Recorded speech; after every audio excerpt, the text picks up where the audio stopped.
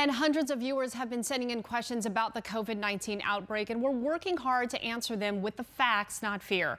Joining us today, Dr. Frank Lavecchio with Valley Wise Health Medical Center. Dr. Lavecchio, it's great to have you. I know you're working later on tonight, so we appreciate your time. Oh, my pleasure, Tram. Thanks for having me. All right, here's our first question from Cindy in Phoenix. She wants to know, can adding a coffee filter to a DIY mask be effective in filtering out the virus in the air? You know, that's a great question and one that I've looked up myself.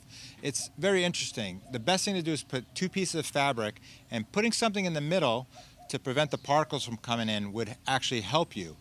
A coffee filter is very easy, and they actually did a study out of Missouri where they found that it knocks out 24% of the particles entering in, 25% of the virus particles coming in. Obviously that was done in the lab, etc. A better thing would be if you can get your hands on a HEPA filter.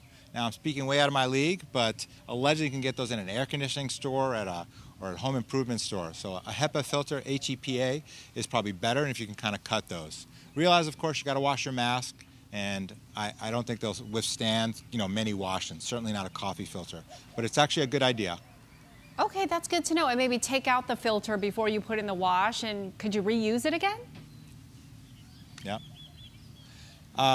You might be able to reuse the HEPA filter, but I think you probably have to clean that off too. And there's probably special ways to clean that off. You're always safest. I always say everyone has the ultimate cleaner, which is time. If you say you're worried about touching something that somebody else touched, I say put it outside for a while, just wait. This thing is not going to last forever on surfaces. And again, it depends on the surface, etc.